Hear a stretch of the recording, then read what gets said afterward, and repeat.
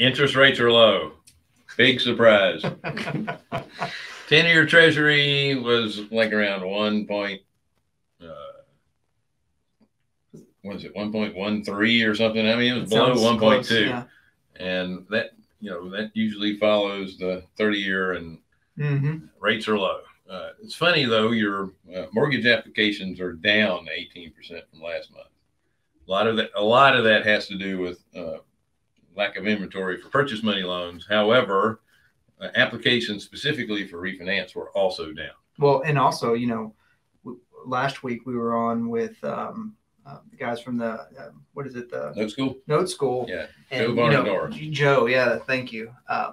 The available credit index, like what you have to bring and show as a borrower is higher than it has been in quite some time. Yeah, it's hard to qualify for those really low rates. And that's usually what happens when it gets to the point where it's almost free money. Yeah. You have to be, and we like to use this old bank adage, oh, I can't give you a loan. You actually need the money. You actually, yeah, exactly. I love that. If you didn't need the money, then we'd be happy to lend it to you.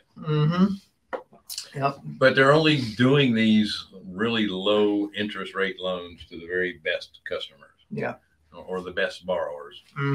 Now, fortunately, we have the non-qualified loans that people can get into. Yep. But then you're not going to get nearly the savings, and you're probably already at a low interest rate when it comes to refinance. If you have to have cash out, that might be a good opportunity for you. Correct. If it, if it still fits within your whatever it was you were looking to do, it could be a really good alternative for you. What else is breaking news? We had dropping first-time unemployment. It continues to drop. The last 3 weeks in a row, it's been dropping, so that's good. Excellent. What's really concerning are the consumer price index and the they're going down, right? No. And the what's the other one? It's the wholesale folks, the producers. So it's the producers price index.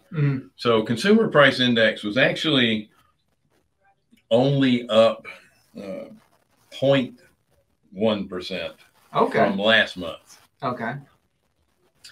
It's still up 6% overall from the year before. Yeah. The producer price index was expected to go up about, I think it was 0.7%, but it went up 6. So it was way off expectations. It went up 6, is what you said? Yeah, because they're. Oh my gosh! When you take out the core inflation, or the core, which is energy and food, it was pretty low. Okay. But guess what? We all still have to pay for energy and food. We can't get around that. No. So, your inflation numbers are going through the roof. We're at 7-8%. Some argue higher. Yeah, and some of it's slowing down. Lumber prices have plummeted from when we were still up from last year. Yeah, but plummeted from the high about 4 months ago. When we were complaining about it, okay, they have plummeted from the time that I bought wood till now when I don't need it. That's typically the way it goes. Yeah, yeah. Just anecdotally, by the way, everything is high. I bought 3 3-foot, 1-inch diameter pipes that were galvanized. I bought 3 arms, where you turn them. Okay. I don't know what the heck you call them, the arm. And then I bought 3 1-inch pieces of pipe. They call it a nipple. Can you say that on here? Yeah, but it's only 1 inch. And then it goes into the plate. It's called a floor plate that's bolted into whatever flat place you need to put it. Those items. And again, 3. Yeah. 1 inch, 36 inch, and then the arms and the plates. $115. Yeah.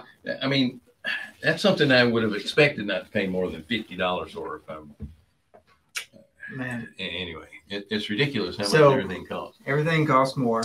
Inflation is up.